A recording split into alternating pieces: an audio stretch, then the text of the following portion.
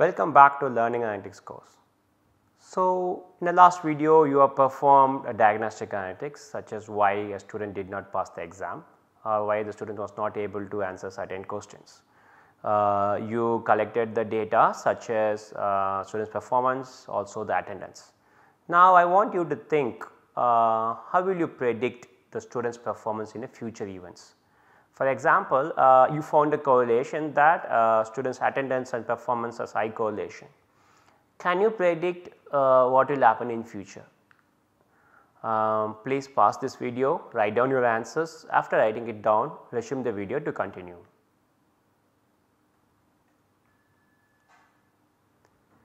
So, what is predictive analytics? So, it is predicting what will happen next.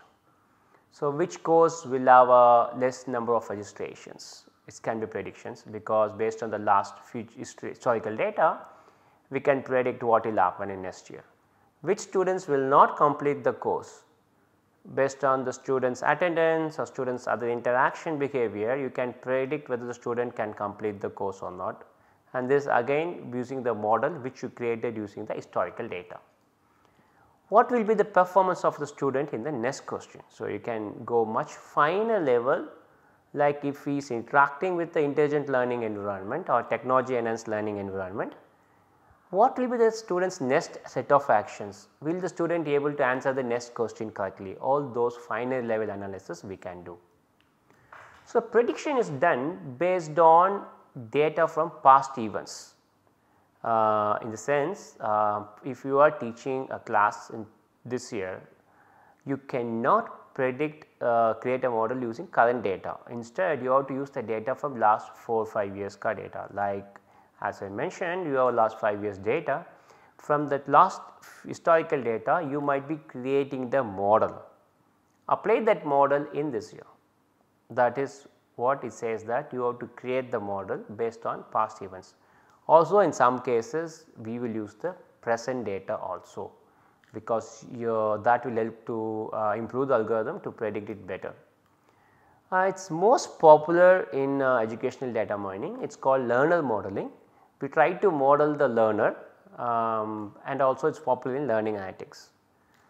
There are a lot of tools available for teachers and other stakeholders to perform the predictive analytics. However, we need to understand what algorithm to apply and what data will suitable for it, and you have to understand how to interpret the results when the algorithm gives. So, we will talk about naive Bayes, decision tree in this class, and the tools like Orange and Wake Up to use these algorithms on education data. So, in short, predictive analytics extracts information from data sets in order to detect pattern and predict the future events. It uses both past and present data and offer prediction for the future. So, present data actually as an input variable to the model, and those model predicts what will happen in the future given the present data. So, let us move on to the last activity of this week. Now that you are able to predict whether the learner will continue your course or drop it, assume that, what measure will you take to ensure your learners are motivated enough to continue a course, and how? For example, assume that you have created a correlation between attendance and performance, and you know that learner correlation is high with attendance. Using that information, you can predict whether the learner will drop the course or whether the learner will fail in the exams.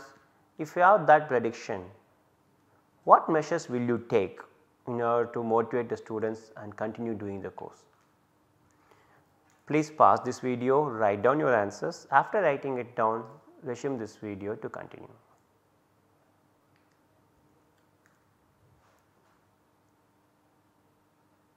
Prescriptive analytics is if you say that I want scaffold to students, give hints or feedbacks to help students to achieve the learning goal, that can be one of the prescriptive analytics.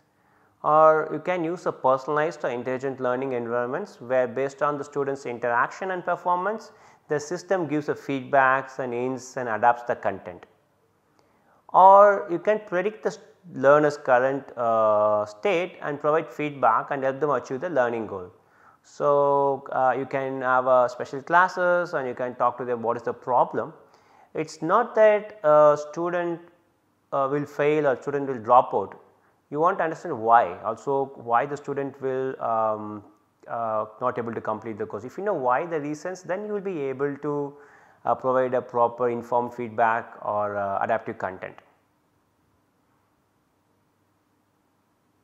So, the prescriptive analytics is a process of analyzing the data and providing instant recommendation to how to optimize the learner's learning process. For example, instructor can use a prescriptive analytics to discover that most of the learners needed a prerequisite course before joining a newly launched advanced course. So, based on the previous experience or based on the teaching experience, you can so say that for the newly launched advanced course, given the learners entry exam, you might need a prerequisite course. So, the teacher might conduct a test before learner taking the course. Based on the student's performance, a teacher can decide whether the learner needs a prerequisite or not. So, that is based on the teaching experience or the predictive model you have created. I want to inform you that we saw the 4 types of analytics in last couple of videos. So, it is if we talk about prescriptive, it subsumes predictive, diagnostic and descriptive analytics, which means if I doing a predictive analytics, I should be doing the descriptive and diagnostic analytics also. It is not that I can pick and do only the predictive analytics or I can pick only do the prescriptive analytics. So, you can start always with the descriptive analytics, then do the diagnostic analytics, then go for the predictive analytics. In this course, we will cover the 3 types of analytics like descriptive, diagnostic and predictive. Prescriptive analytics is beyond the scope of this coursework because prescriptive analytics is designing intelligent tutoring systems. So, in this video, we described what is predictive analytics and what is prescriptive analytics, and you might have had some idea on that. We will in detail discuss about these 2 types of analytics in our course. Thank you.